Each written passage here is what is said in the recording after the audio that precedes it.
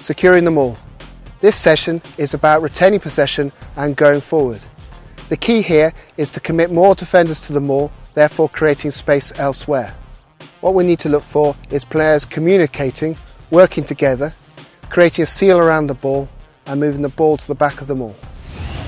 Okay, what we're going to do here, guys, is we're going to just maul the ball from this corner to this corner. Okay, when I want you to go in there, create a wide base, all right, and then the next player in, hips and shoulders lower than his hips and shoulders, work the ball to the back, and then work the ball to the back, keep driving. If you find yourself stuck, just walk to the side and keep going again to this side, all right? Stand right up close. Let's go. Step in. Nice and easy, nice and slow, that's good. Work the ball back, stay on your feet. Right, let's go again then. Slightly wider base, much slower than what we're doing, okay, much slower. It's about the technique, not the pace of it. Okay, let's go.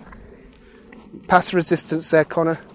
Drive in, keep driving, keep driving, keep driving. Good.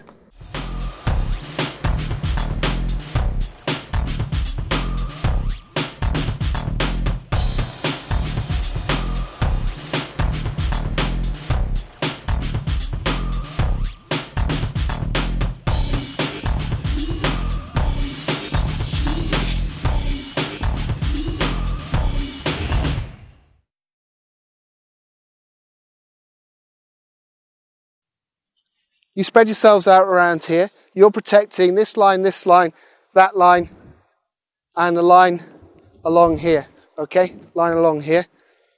So you've got to spread yourselves out. They're going to go out to the grid and maul their way to the line. Okay, so you need to be quite close, tight in here, and around the back there because they might go at the back there as well. You're going to walk your way out. All right. Out the grid, and you're going to aim to get to one of the lines, all right? Okay, off you go. Turn. Okay, good score, well done. Let's go again.